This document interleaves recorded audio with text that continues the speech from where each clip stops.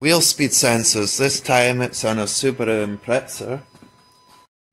This sensor is using the digital type. You see if I go into there, it's saying 12 volts. That's back probed with it together, all connected up. If that sensor's disconnected down here, it will say 0 volts, but it is a digital type. 2 wires going into the plug for the ABS sensor for the front left ABS sensor. They're coming out of this sensor simulator. 5 volts maximum, 0 volts for peak 2, frequency of 1000 Hertz, 50% duty cycle. It's just how it comes on when we switched it on. But actually in a square wave here, going into there, and I'll switch the power. The signal out, I'll just switch that on. So it's come on there, and we can see straight away it's recognizing a speed. So for this alternating current that's generated, we're just using this sensor simulator, and it's 145 kilometers an hour. So by changing the frequency, we could bring that down and change this and get different speeds. I'm just see it now. I've slowed it right down. 8 kilometers an hour. And that's just 60 Hertz. You can bring this up.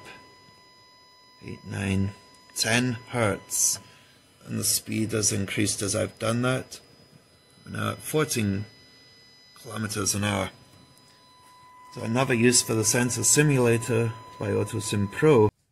Now I'm going to do the same test again with an adjustable signal generator that I got from eBay. This cost about £8. It has a range of 1 Hz to 150 kilohertz, and the output is 5 milliamps to 30 milliamps. I'm going to try it just at the 12 volts that I'm putting into it. It'll be the same 12 volts going out, it'll just be pulsed on and off. See if it works. It's a cheaper way of testing the ABS sensor.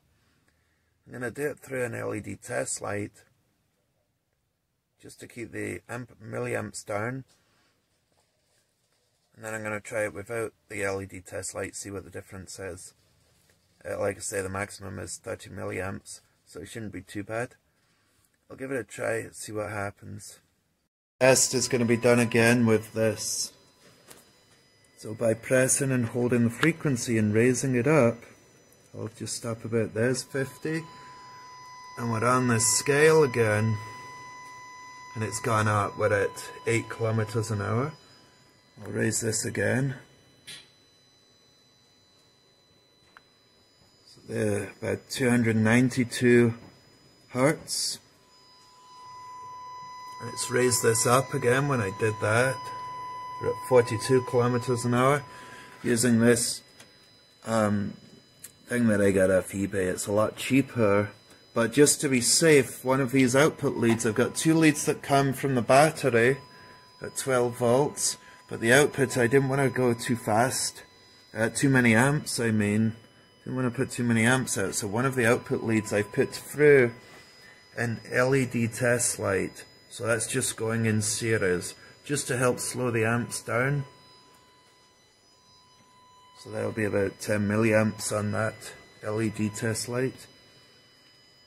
It just makes it safe. So it's another way of testing the digital ABS sensor using this as a sensor simulator.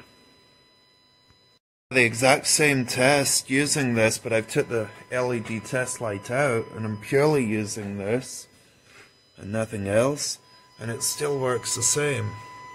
We can change the frequency on here. I'm bringing it right down. So there's 40 Hertz. And we brought it right down to 6 kilometers an hour. Hopefully this is going to help somebody if you want to check your circuit for the ABS. If it's digital ABS, it should work on your car. 2 different ways of testing it, both basically the same way. One's just a cheaper way than the other way. Thanks for watching.